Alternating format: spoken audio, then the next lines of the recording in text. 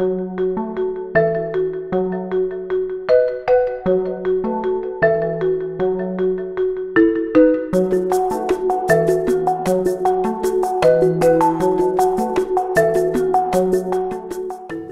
1. With gloved hands, remove the syringe from the packaging by tearing the top of the packet in half.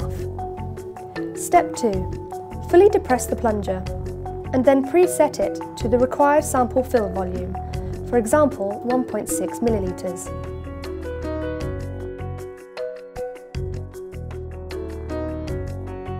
Step 3A. Move the safety shield all the way back until it meets the syringe barrel. Step 3B. Twist and pull the white needle cap straight off.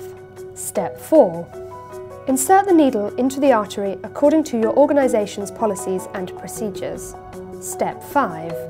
When the syringe has filled to the preset volume, withdraw the needle and apply firm pressure to the collection site with gauze for 5 minutes. Step 6. Immediately after removing the needle from the artery, activate the safety shield with either your thumb or middle finger using a single-handed technique. You should hear an audible click. Step 7. Unscrew the protected needle from the syringe and discard it immediately into the approved sharps container. Expel any trapped air bubbles from the syringe and then screw on the green BD Hemoguard tip cap. Step 8.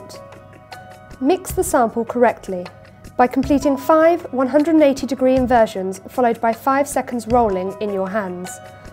Analyse the mixed sample according to your organisation's policies and procedures.